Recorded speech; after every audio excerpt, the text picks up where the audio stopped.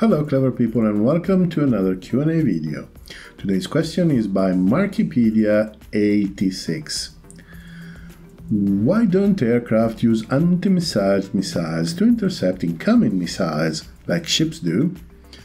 Well, good question, and it is something that is being debated from time to time on Reddit, in forums. I've seen it discussed many times, and yes, it is definitely something worth covering because it's definitely not intuitive.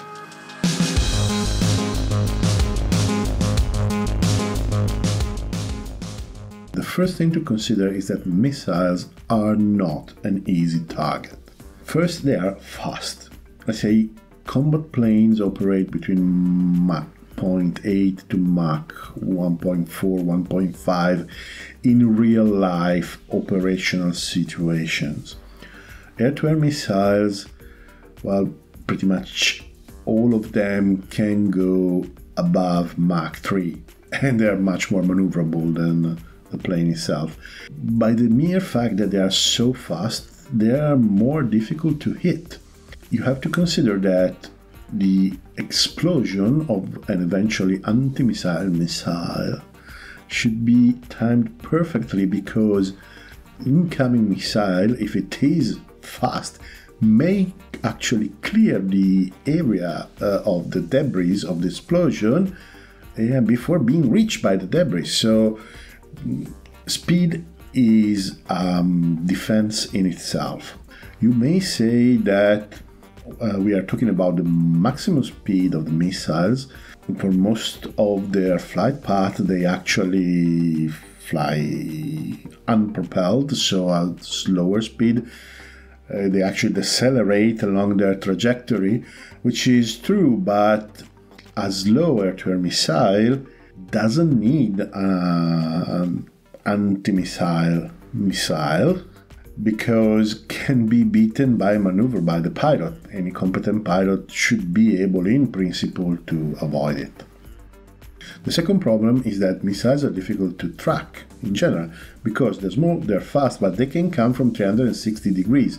In general, a plane has a radar just in front. So you need some type of sensor that is capable of covering the 360 degrees with a precision such to be able to provide a fire solution to the anti-missile missile. It's probably possible, but the implication is obviously cost, complexity, weight, and electrical power being absorbed. Let us suppose that we are capable of providing a fire solution to a weapon. Then we have a problem to launch it. So if you want to intercept a missile coming in from the back of the plane, from the sixth of the plane, you have to launch the weapon backward. And this means that all the initial thrust of the weapon, rocket engine or whatever type of engine, is going to be used to compensate and neutralize the speed of the launching plane. The missile will get to a point where they will have an indicated airspeed of 0 and might start falling from the sky. And anyway, since it's launched backward at the beginning, it may be aerodynamically unstable. Even if it was possible to engineer a weapon that can be launched with this profile, well, it is definitely a poor trajectory that requires an enormous amount of energy just to stay in the air. The objection is that do exist missiles, air-to-air missiles, that can be launched over the shoulder, that is, can do a 180 degrees and attack a target behind the plane. Well, apart from the fact that this is normally done with someone else actually providing the fire solution and targeting and tracking the plane, but even if we don't need it, it is this kind of trajectory, again, is a trajectory that burns a lot of energy. It is very energy inefficient.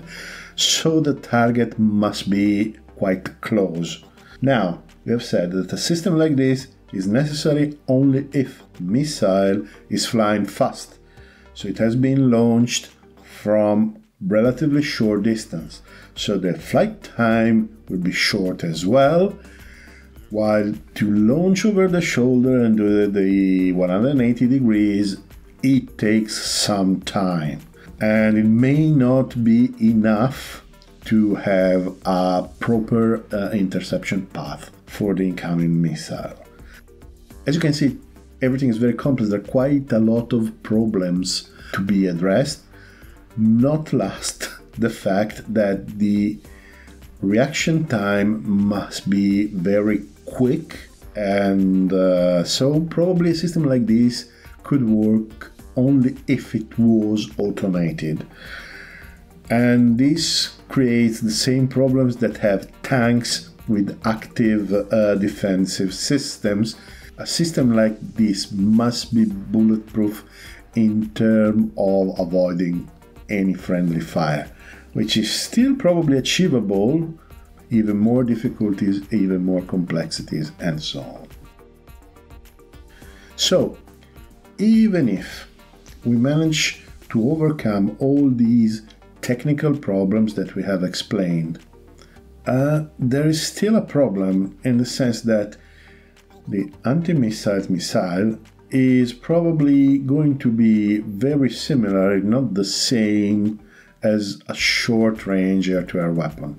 So we are basically countering a weapon with exactly the same weapon. The defense is the same as the offense.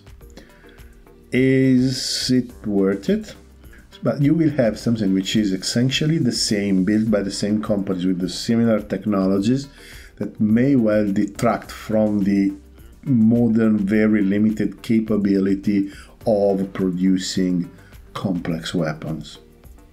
So the balance between the result that we obtain, the effectiveness in combat per dollar or pound or euro spent, can be probably questionable, and yeah, this needs to be worked out with some detailed calculation that are definitely beyond the scope of what I'm doing today.